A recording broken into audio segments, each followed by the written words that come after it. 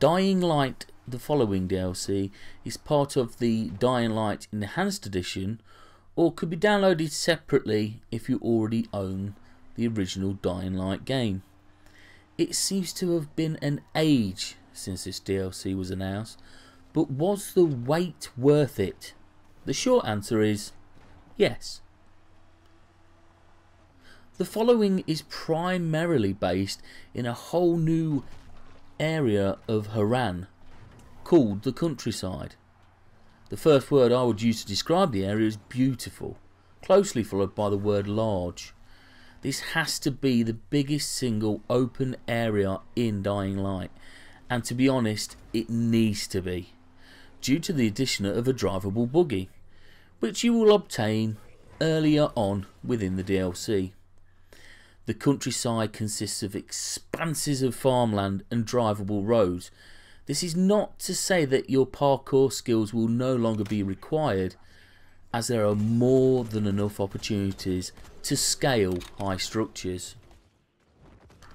The story in the following is again your typical zombie cheese fest, and to be honest isn't the main reason why you would play this DLC. There are numerous side quests and bounties to complete, but like the story, they are just all enablers for the great enjoyment you will have playing in this wonderful sandbox world. Again, slicing zombies' heads off never ever gets old. The biggest hook and the biggest reason to get this DLC is the buggy. If you have played Far Cry games, you'll be more than familiar with the first person controls and the feel of the buggy. Like everything else in the game, the buggy can be upgraded. It has driver skills associated to it, and of course you'll need to maintain it. Gaining XP for the buggy is simple enough by performing jumps, stunts, running down zombies and completing bounties to unlock the necessary upgrade.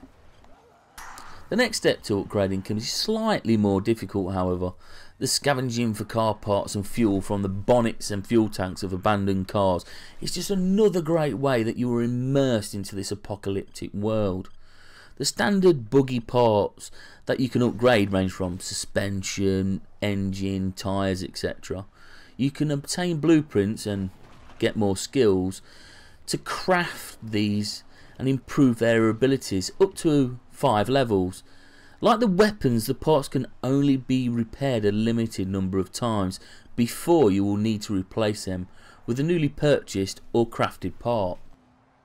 It has to be noted that while driving in single player, you are unable to fire weapons, but the buggy has some other unique upgrades that can help you with the hordes of zombies.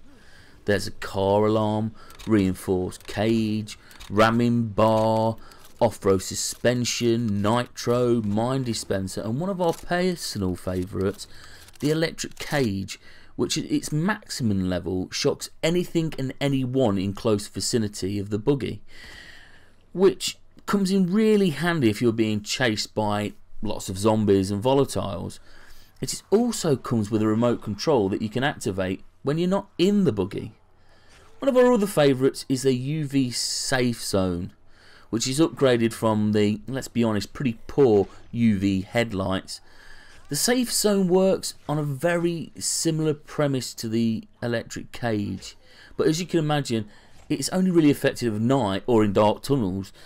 You can also apply a range of paint jobs to the buggy and acquire bobble heads for the dash. We are a little disappointed that the game still doesn't have silencers available for your guns, but the addition of the new crossbow has filled the void slightly. There is also the inclusion of a legendary skill tree, which will enable you to upgrade a variety of new skills that would turn Kyle Crane into, well, the ultimate badass.